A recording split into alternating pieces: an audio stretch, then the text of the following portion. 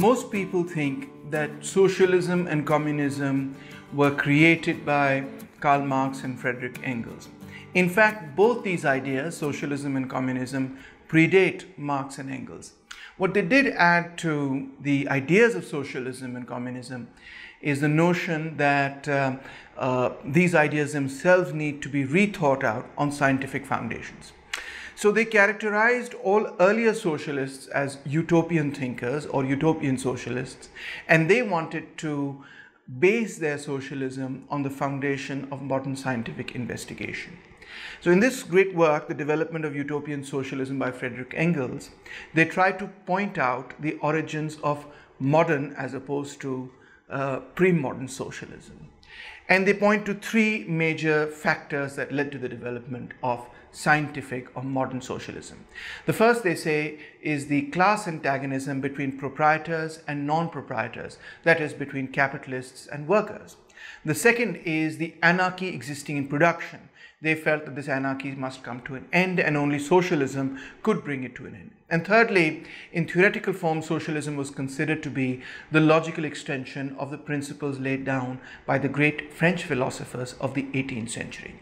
Now let's go back into the 18th century and think about the transformations that had already occurred in Europe and were occurring even at that time.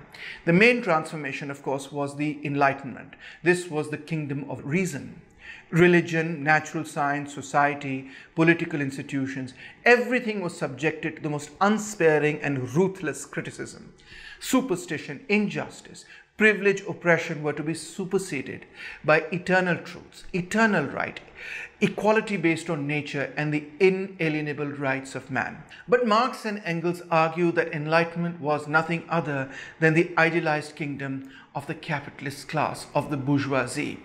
Eternal right was found in the realization of equality before the law, but not in real social equality, not in economic terms at all. Bourgeois property was proclaimed as the essential rights of man. The government of reason, the social contract of Rousseau, came into being and could only come into being as a democratic bourgeois capitalist republic. So in other words, all of this basically gave rise to modern capitalist forms of governance and society. These thinkers could not go beyond the limits imposed upon them by their epoch. But already in this period, Marx and Engels say, the forerunners of the modern working class, the modern industrial proletariat, had come into being.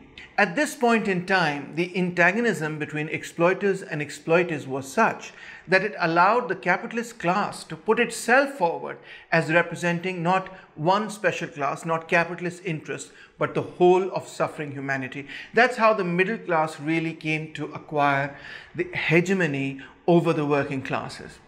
But the capitalist class was always going to be saddled with its own antithesis. Capitalists cannot exist without industrial wage workers.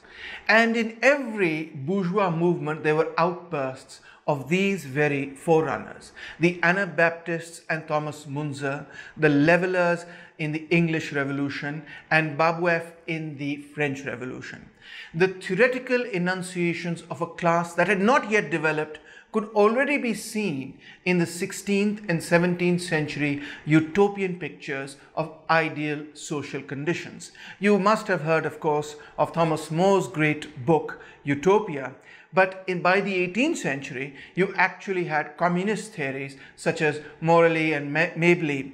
And they were not just talking about political equality, but now they were talking about economic and social equality. They were talking about the abolition of all class distinctions. So this early form of communism was ascetic. They thought that we should live without luxuries. We should live without, a house or good clothes, etc. It denounced all the pleasures of life. It was very Spartan.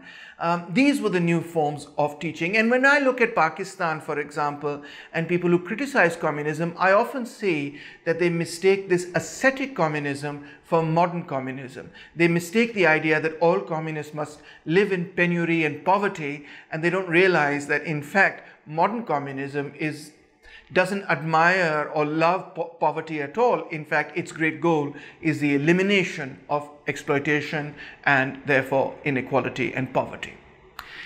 Now, three great utopian socialists were born in this period, and this essay really is about their contribution to socialism and to history, and how Marx and Engels want to differentiate themselves from these three great utopian socialists. They were Saint-Simon, Charles Fourier, and Robert Owen.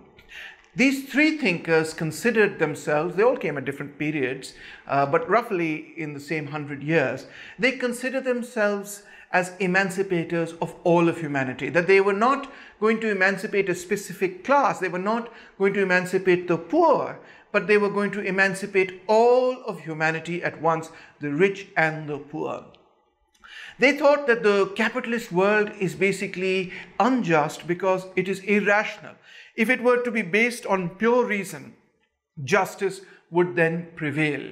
The only reason that injustice has prevailed is because reason has either not been fully understood, or if it has been understood, it has not been fully implemented in every aspect of our lives. It has not transformed every aspect of our lives. So they were really very much, in a certain sense, Enlightenment thinkers themselves. The individual man of genius could have liberated the world at any time in history, is one of the conclusions that follows from utopian thinkers. So you didn't need the development of industry and thought to come to a certain stage for the development of socialism to come about, for a socialist revolution to come about. Socialism or communism could have come about in the time of Jesus Christ, or in the time of any of the great prophets, or at any time in history, if mankind had just grasped the principles of logic and reasoning. Now, all these three great utopian socialists were really children of the French Revolution. Some very directly, they even participated in the French Revolution, and some in the intellectual sense. But all three of them were disappointed with the French Revolution and the results of the French Revolution. Rousseau's great social contract became the reign of terror. The corruption of the Directorate was in front of everyone. And finally, of course, the French Revolution became Napoleonic despotism. That was not what the French Revolution was intended to become. It was going to be a democratic republic, but ended in despotism. So, the ideas of eternal peace that the French Revolution had promised became an endless war of conquest with Napoleon, and the antagonism between the rich and the poor, instead of coming down, had only intensified. In fact, mass poverty came about after the French Revolution, although it existed, of course, also before the French Revolution. The freedom of property became freedom from property, write Marx and Engels, that the vast majority of people now had no access whatsoever to property. Even the serfs who were tied to the land now became completely isolated from any form of common property.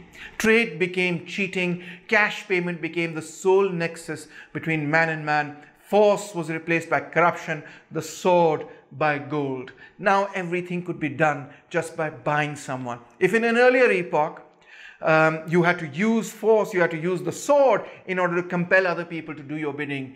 In the epoch after the French Revolution, all you needed was money. And that really defines not just France after the Revolution, it really defines the whole of the modern period. The right of the first night was transferred to the bourgeois manufacturers. This is a pretty horrific idea that did exist in medieval Europe, which is that the first night that a woman would be married to another man, she would actually spend with the feudal lord.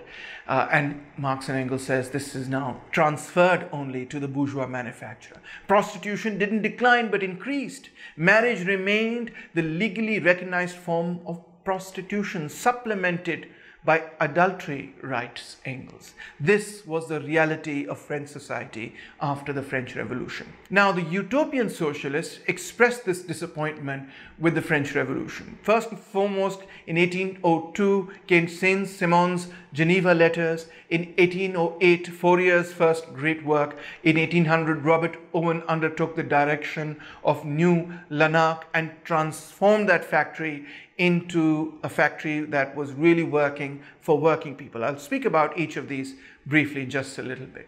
But the 1800s was a period where the proletariat, the working class, the industrial proletariat was as yet extremely primitive.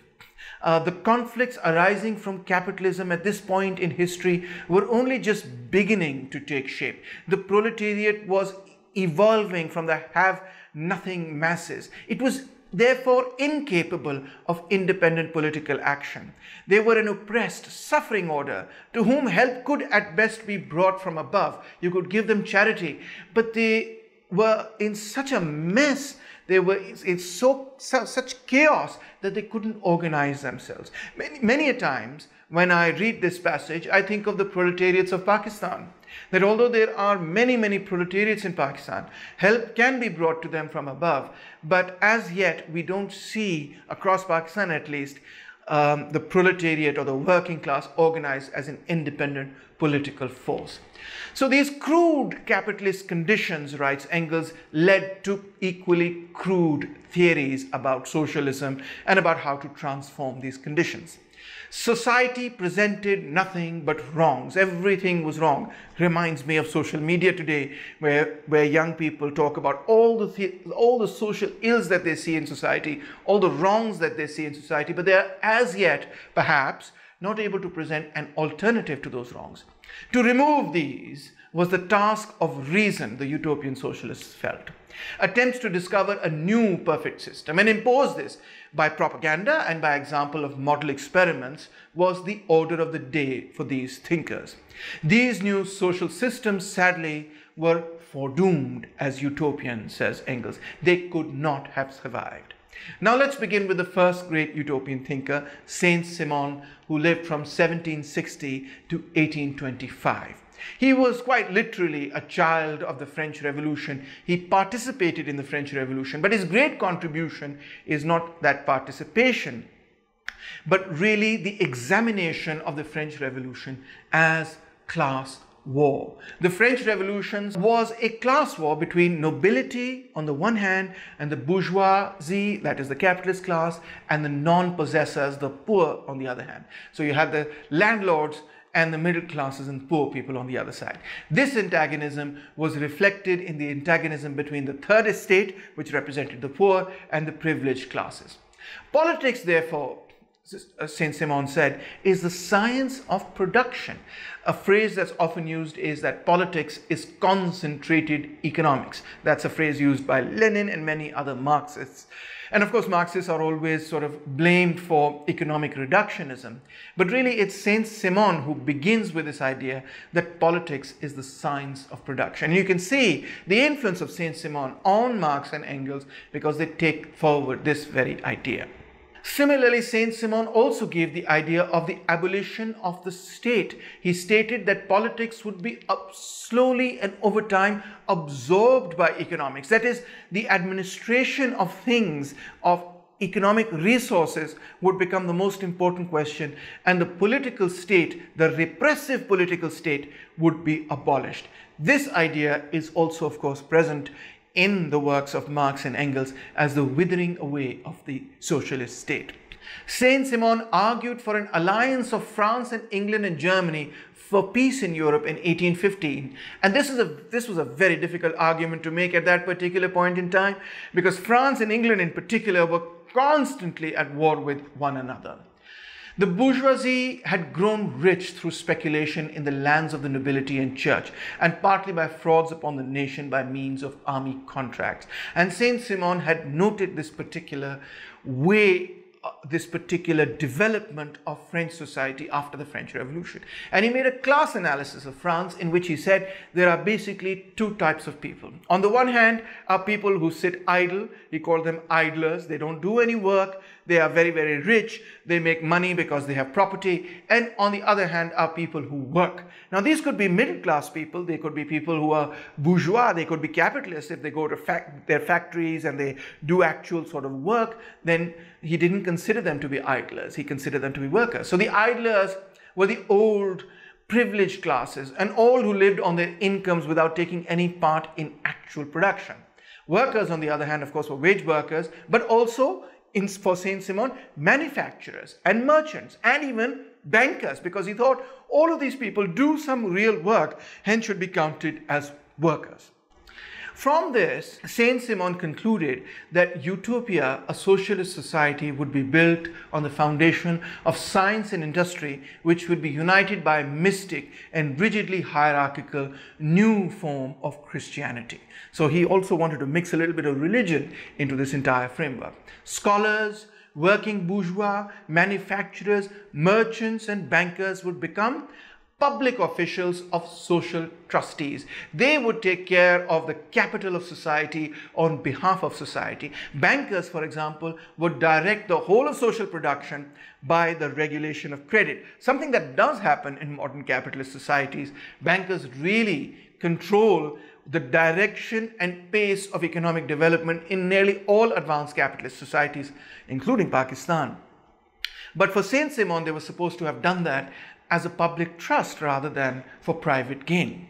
All men ought to work, said Saint-Simon. So next up we have Francois-Marie Charles Fourier. He was born in 1772 and he passed away in 1837, and he's considered one of the greatest satirists of all times. He was the Habib Jalib of his period. He had modern sarcasm.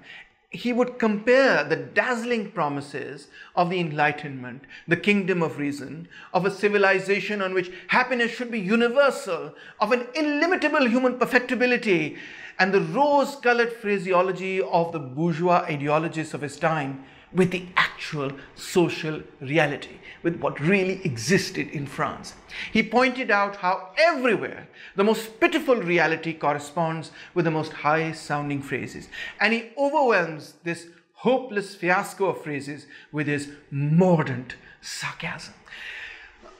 You know, I think if there is a socialism in Pakistan today, and of course there is, it has relied primarily on this sort of criticism of Pakistan as well. Because what we see in our own country are these incredibly highfalutin phrases, especially in the Urdu language, which is very, very open to such romantic sort of phrases, together with the most pitiless poverty and conditions that one can think of. Fourier depicted with equal power and charm the swindling speculations that blossomed out upon the downfall of the revolution, and the shopkeeping spirit prevalent in and characteristic of French commerce at the time. Fourier gave us the idea that there were four main stages of evolution in human history. The first was savagery, next came barbarism, third was the patriarchate, and last but not least, civilization. Though it must be noted that for him the terms savagery and barbarism didn't have the negative connotations that they do today. Of course, his greatest interest is bourgeois civilization, capitalist civilization, modern civilization, about which he said civilization moves in a vicious circle, in contradictions which it constantly reproduces without being able to solve them. Hence, it constantly arrives at the very opposite to that which it wants to attain or pretends to want to attain. So that, for example, under civilization, poverty is born of superabundance itself. When we think of modern society and all the promises of modern society and we compare them to the reality, we can't help but think that there must be something absolutely insane about the situation. We are talking about, eliminating poverty and eliminating all forms of exploitation. These phrases are even in the Constitution of Pakistan. Yes, that's right. The phrase that all forms of exploitation will be eliminated in Pakistan is there in the Constitution of Pakistan today. And yet, when you look around in Pakistan, you see indentured labor, you see bonded labor, you see people begging on the streets and so on. Nothing can be further from, what is stated in the Constitution. Fourier also looked at history in a very dialectical way. He argued against the idea that human perfectibility had no limit. He argued that every historical phase has its period of ascent and also its period of descent. Civilizations rise, just as empires rise, civilizations rise and civilizations must fall. And in much the same way, humanity itself has a period of its infancy, its maturity, and will inevitably have a period of its decline. Fourier therefore introduced into historical sciences the idea of the ultimate destruction of the human race itself. Fourier also was a critic of the Industrial Revolution. He saw how steam and tool-making machinery were transforming manufacture into modern industry. And he also saw the social results of the Industrial Revolution. He looked at the speed of development and how it was becoming a storm. Society was being torn into large capitalists and non-possessing proletariats on the other side. Poverty, homelessness, loosening of all traditional moral bounds of patriarchal subordination, destruction of family relations, frightful overwork, especially of women and children, and the complete demoralization of the working class. These were the features that Fourier saw in his own time and spoke about with incredible eloquence. Engels mentions Robert Marcus Owen, who was born in 1771 and passed away in 1858. Now, Owen was born in a capitalist family. He was a rich man. He came forward as a reformer first, as a manufacturer, who was at the age of 29. Engels writes about him that he was a man of almost sublime, childlike simplicity of character, and yet at the same time he was a born leader of men. Now, Robert Owen was a materialist thinker. That means that he thought that the character of a person was produced by the environment of the individual, especially during their childhood. If you change the environment, he argued, you can change man's nature. A lot of times we get into arguments about whether or not man has a nature, whether man's nature is immutable, whether socialism accords or does not accord with man's nature, whether capitalism is compatible with human nature, and so on and so forth. Well, Owen thought that man's nature changes with a changing environment. So when he took over the factory at New Lanark, he wanted to try out his materialist philosophy, his materialist thinking. And how did he do that? Well, he thought, how about placing people in conditions worthy of human beings, especially by carefully bringing up the rising new generation, young people. So he was a founder of infant schools. At the age of 2, children came to school where they enjoyed themselves so much that they could scarcely be got home again. He started this movement that very young kids should go to school, or these were kids of workers. And for workers themselves, he used the profits of his factory for the welfare of his employees. And so while his competitors worked their workers 13 or 14 hours a day, in his factory in New Lanark, the working day was only 10.5 hours, which by the standards of that time was actually very, much better than what was going on everywhere else. And when a crisis in cotton stopped work for 4 months, his workers received their full wages throughout those 4 months. He made sure that they never starved.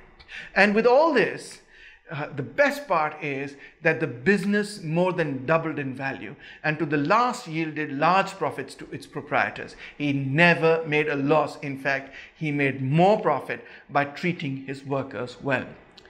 But, and here's the greatest irony, Owen could have rested on his laurels as a great manufacturer and as a philanthropist, but he was still not content. He wrote, "The people were slaves at my mercy. At the end of the day, I was taking the decision on their behalf. If I paid them well, they were well off. If I didn't pay them well, they would not be well off." So this was not what he really wanted. He didn't want workers to be at the mercy of capitalists. To the workers, the fruits of this new power belong, he thought. Workers are creating all of this social wealth, and it is to them that all of this social wealth, this new power ought to belong. That is, industrial machinery was being used to enrich the capitalists and to enslave the masses, but industrial machinery ought to be used for the welfare of people themselves. It must be used, therefore, as common property and worked for the good of all. Industrial machinery, Owen argued, can build a new society where everybody is better off. And thus Owen arrived at his ideas of communism.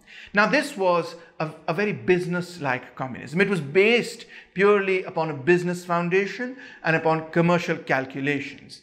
Owen was so convinced that he could make communism work that in 1823 he built communist colonies in Ireland for famine relief and to prove that his business-like communism could be successful. The technical working out of details was managed with such practical knowledge. He laid out ground plans, front and side, bird's eye view, everything was included, blueprints for how people would live and work and sleep, etc., and educate their children, all of that.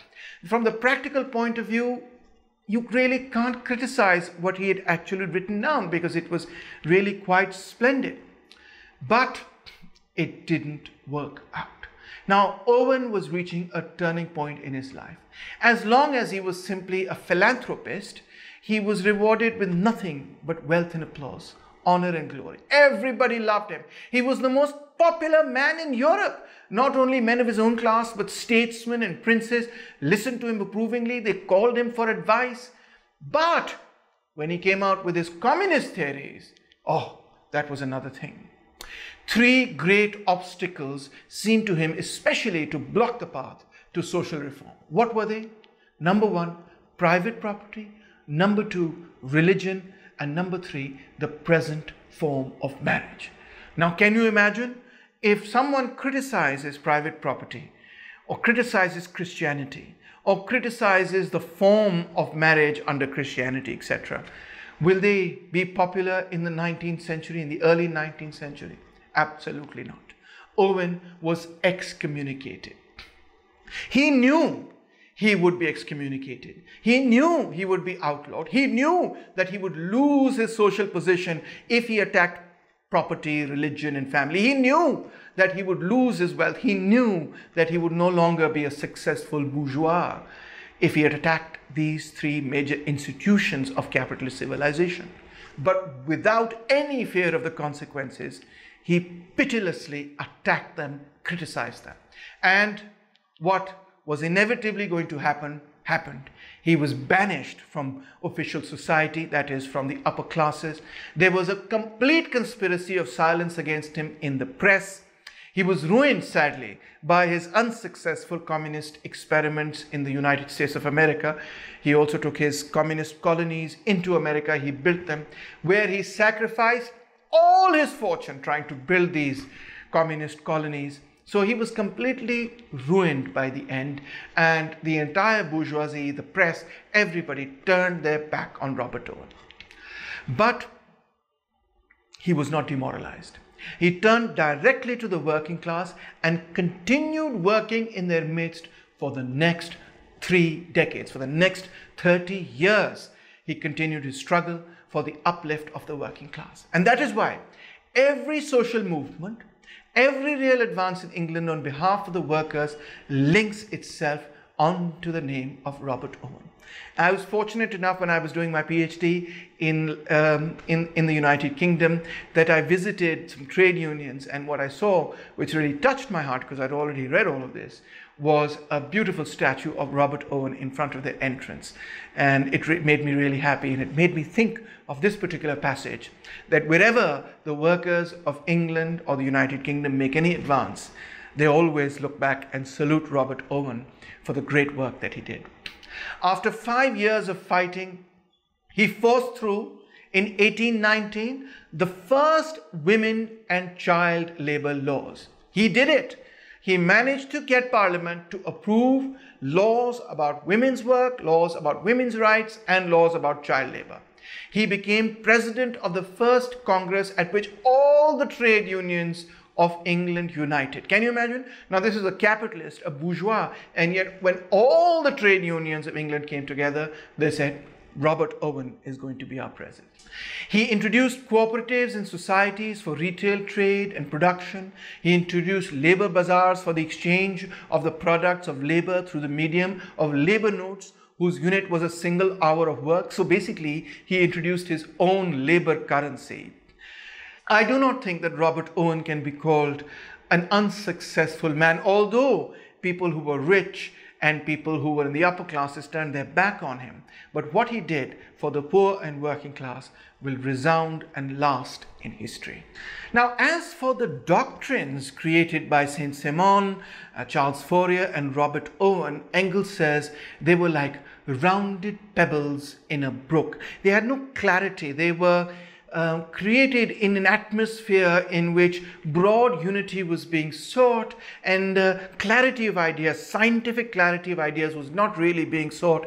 So, all sorts of contradictory ideas were mixed up and mashed together like a bit of a khichdi, and they had no definiteness in them. They had no clarity in them. That's why Engels calls them rounded pebbles in a brook. By the way, when I think about socialism in Pakistan, I often think of this phrase, rounded pebbles in a brook, because Pakistanis, we're not a very theoretical people. We're not very scientific people either. We hardly know any science really at the end of the day.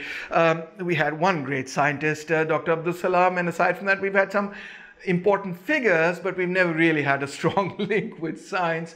And it's the same with social science, which is even more, I would argue, underdeveloped in Pakistan.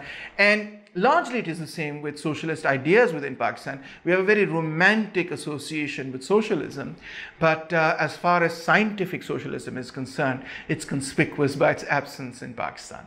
Now, back to Europe. So for these utopian socialists, socialism was the expression of absolute truth, reason, and justice. It is only to be discovered to conquer all the world by virtue of its own power. It's like the reason will and the truth will come to conquer the world, and that's that. There needs to be no politics in this. There needs to be no class struggle in this. You don't need to create a political party. You just need to educate people, and things will automatically happen. It is independent, therefore, this form of socialism, of time, space, and of the historical development of man. It is a mere accident when and where it is discovered. And Engels thought, this can't be right. Society is evolving through various stages, economic stages, political and intellectual stages. And socialism must be an advanced stage in the development of mankind. It could not have come about in any epoch whatsoever. Every socialist came up with their own version of this absolute truth, which everybody was trying to find, depending on their own conditions, knowledge, and intellectual training. And all these absolute truths were always going to be mutually exclusive. And all of them were fighting with each other, leading to an eclectic mishmash, average kind of socialism, allowing of the most manifold shades of opinion, critical statements, economic theories, pictures of future society that create a minimum opposition. So, everything was phrased in a way that society would not be antagonistic to it, instead of a clear scientific understanding of what really are the contradictions of society at that particular point in time. So Engels says that this was a mishmash created as a result of definite sharp edges of the individual constituents rubbing down in the stream of debate like rounded pebbles in a brook. That phrase that I spoke of earlier, which I so love. So that brings this particular lecture to an end. Now, Marx and Engels are going to substitute, instead of utopian socialism, which was not based on the class struggle, but based on the idea that all we have to do is grasp reason in order for socialism to come about. That they thought was a utopian idea. They are going to posit in its place scientific socialism. So here are some questions that you can think of or you can try and answer in the context of this particular passage. Why did Marx and Engels consider the earliest socialist utopian? I already gave you the answer several times, but here it is again. And what did the leaders of the French Revolution hope to achieve? And how did the French Revolution go wrong? What were the slogans of the French Revolution? What was the disappointment with the French Revolution? Also, in what way did Saint-Simon's concept of class differ from Engels' idea of nobility, bourgeoisie, and proletariat? How is Saint-Simon's concept of class different from the concept of class given by Marx and Engels? Last, let's think about why were Robert Owen's efforts doomed to failure? What is the possible reason that Engels gives, or that you can give? Why was Robert Owen not going to be successful despite the incredible planning that he undertook? Last but not least, Engels heaps praise on Saint-Simon, Fourier, and Owen. What exactly does he credit each of them with having achieved? And what aspects of the writings of Saint-Simon, Fourier and Owen can be found in the writings of Marx and Engels? I'll leave you with those questions. Thank you and see you next time.